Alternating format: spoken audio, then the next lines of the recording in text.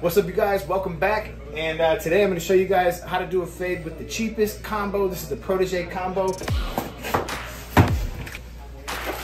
Wow.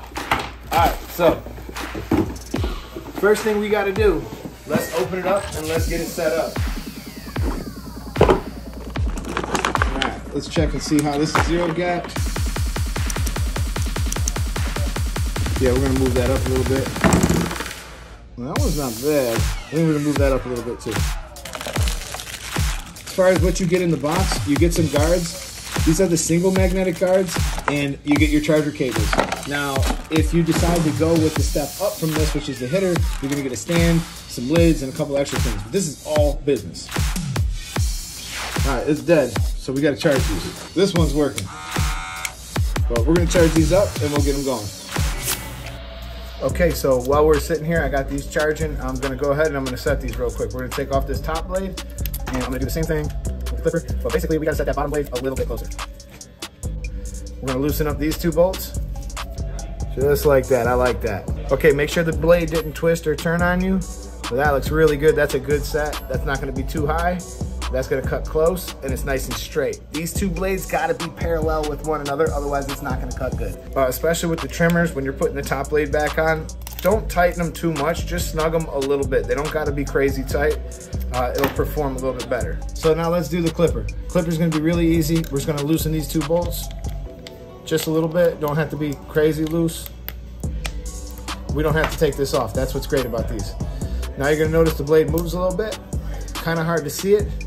That is a good set if it'll stay still. A lot of times it'll move on you, so you got to be careful when you tighten this. Just tighten them a little bit at a time.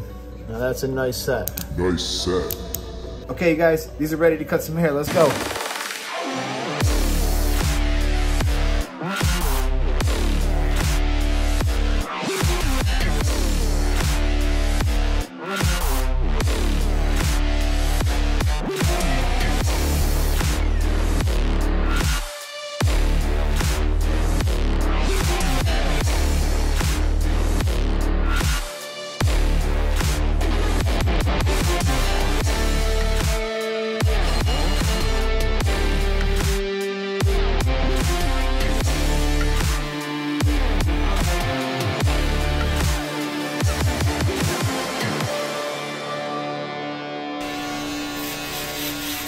When I get close to that line, I'm gonna stop and start flicking out, okay?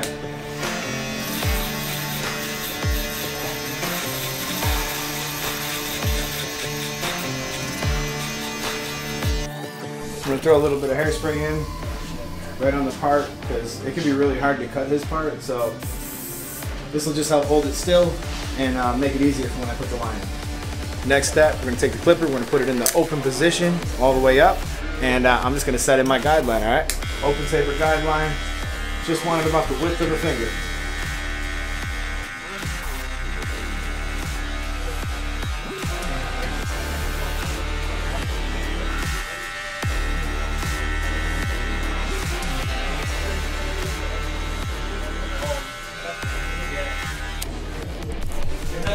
All right, so you want to make sure your line's the same all the way around, that it's parallel with the other line, because this is kind of like the real foundation of your blend.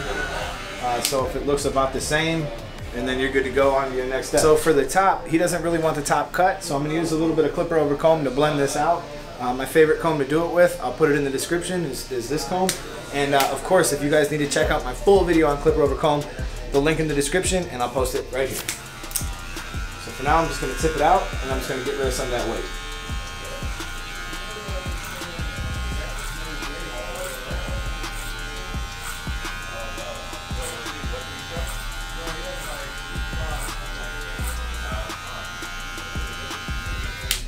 That's it. I was just looking to soften that up a little bit. Looks better. Now we can get to our next step. Number one, clip on. Clipper's in the open position. So push your lever down all the way, and here we go. Same thing. We're going up about a finger's width.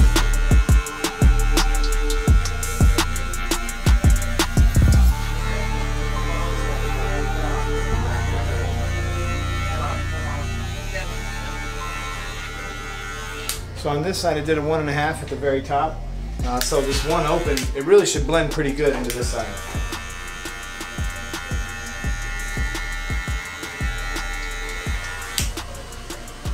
All right, now I'm gonna close this number one. I'm gonna close this number one down.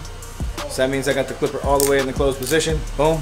And we're gonna go ahead and we're gonna try to clean up this little faint line.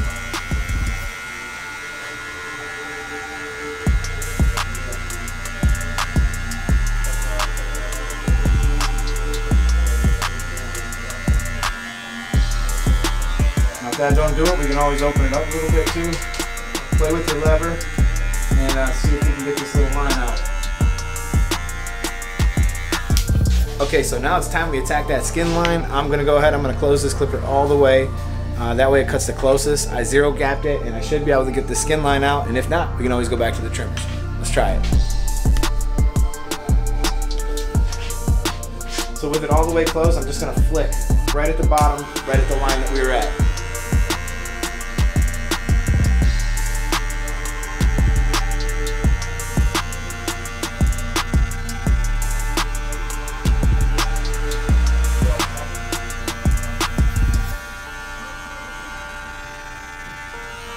All right, so now I'm gonna open it about halfway, 2 clicks. That's what's great about this clipper is these clicks really let you know where you are. I'm gonna go up until I hear it cut something. All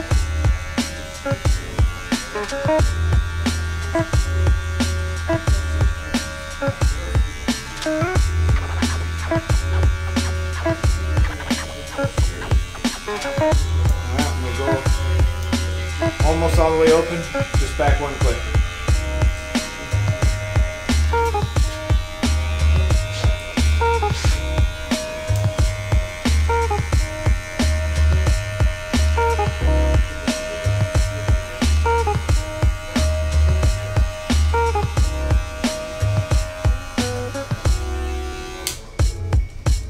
Nice. Now I got my half guard. Put my half guard on. And with the half guard on, I'm going to go ahead and I'm going to open it halfway to start with, and then I'm going to close it down as needed.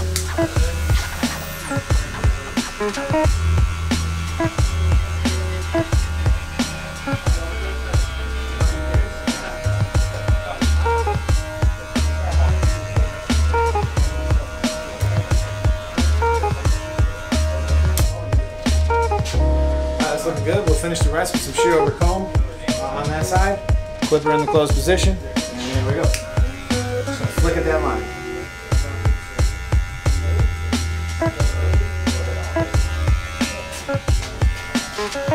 Now you can see his grain is kind of growing this way a little more on this side. So I'm gonna try to catch him into the ground.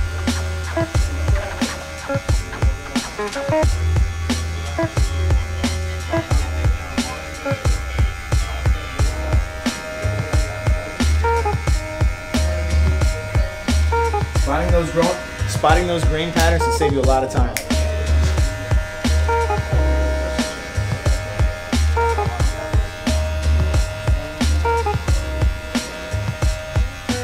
See, I can tell right there is going to be a little bit of a trouble spot. That's alright. I'm going to finish off the back too with this step. That way we can just move right on.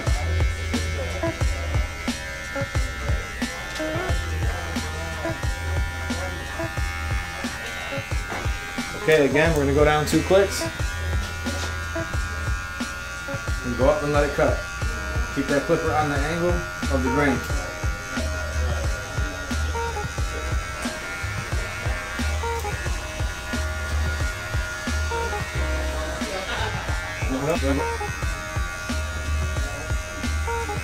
Half guard back on, and we're going to go down 2 clicks right in the hat. So 1, 2, boom.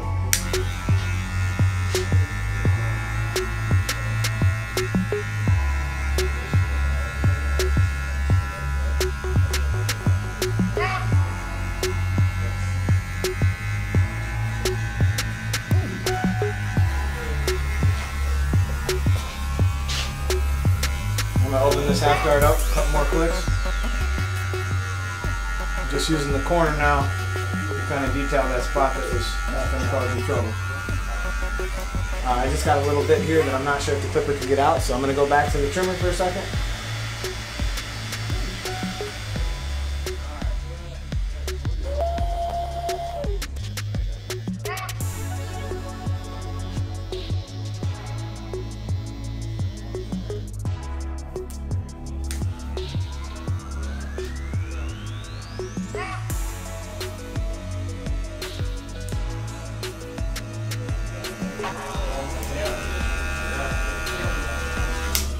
pretty natural for you to get a little bit of a dark spot right here because that's like where the head concaves.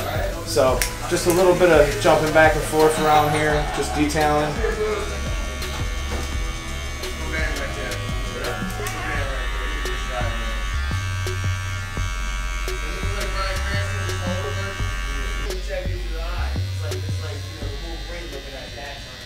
I always have trouble with all my trimmers. Usually have a little bit of trouble doing this line on his hair for some reason.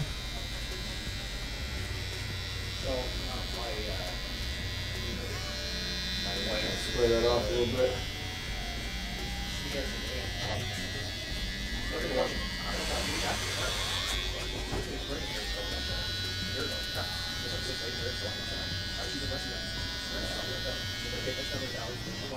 I say that made a pretty good line. I'm not even gonna complain about that.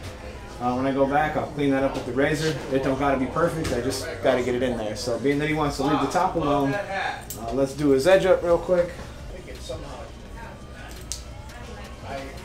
Yeah, I might steal that hat, Bob. Just like whenever I use my trimmer, I try to use a little bit of spray just to make it a little easier. Yeah. While we wait for it to dry, I'll just clean up his eyebrows real quick. I like to take a number 1, put it in the open position.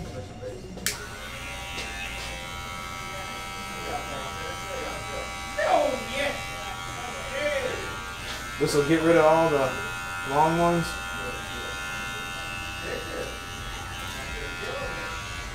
And come back with my Essence razor. This razor is like super easy to backhand with.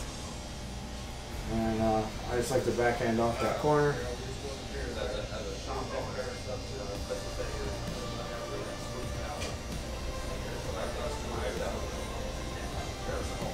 Alright, now that it's dry, I'm not trying to get into his hairline too much. I just want to clean this up a little bit. We're not like going to obsess about making this perfectly straight because some of this hair is going to fall down on his forehead. I just want it to be reasonably straight.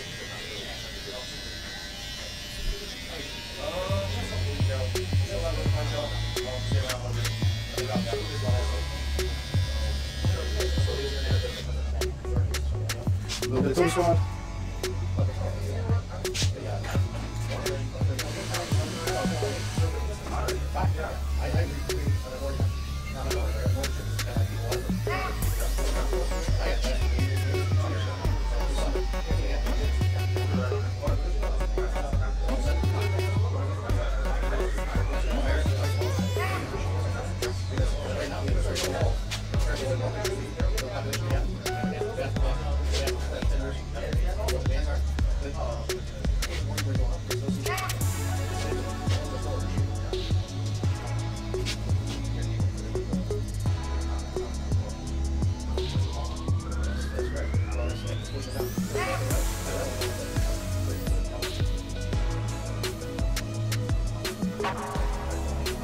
One last step that I love to make with these hard parts is I like to take a little shear work right up to the top and make sure that none of these hairs are going to stick out and make my line look bad.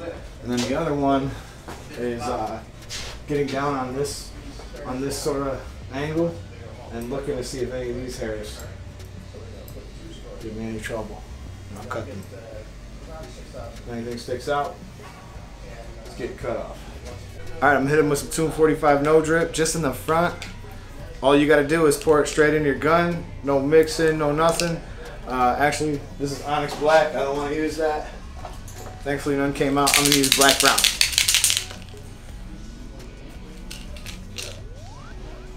Boom.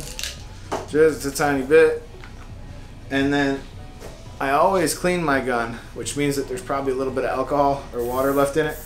So I'm going to spray it out onto here until I see, okay, it's coming out good. It's not splattering because 245 is really good like that. Like it don't splatter. All right. Grab one of my color cards and let's put a little bit in.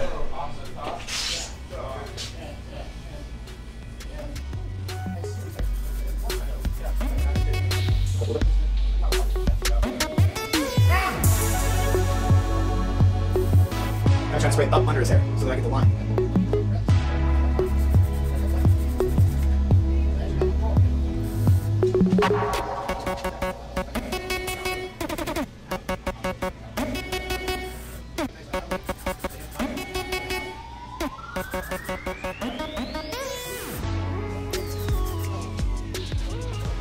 I'm going to use a little spider wax. That's from level 3. This stuff is awesome. But one of the reasons why they call it spider wax is like, look, I put this on my hands and I pull it apart. It kind of creates like a bunch of little spider webs. But more importantly, it'll give this some excellent hold, but it keeps the hair real pliable. That's why I like this product. This will get it up off his face. We can double check and make sure his edge up is still good. Yeah, shape up this colic now. Just a little freehand shear work in the colic just to get rid of some of them ones that just don't want to go. And these awesome combs that were sent to me by Gamma. Just kind of clumps the hair together a little bit and makes it have a really cool kind of look to it. So now that I got all the hair off of his front of his edge, it's a good time to like kind of revisit the edge a little bit and see if there's any long ones that are not up and going with the flow like they are right here. Perfect time to just make those little adjustments.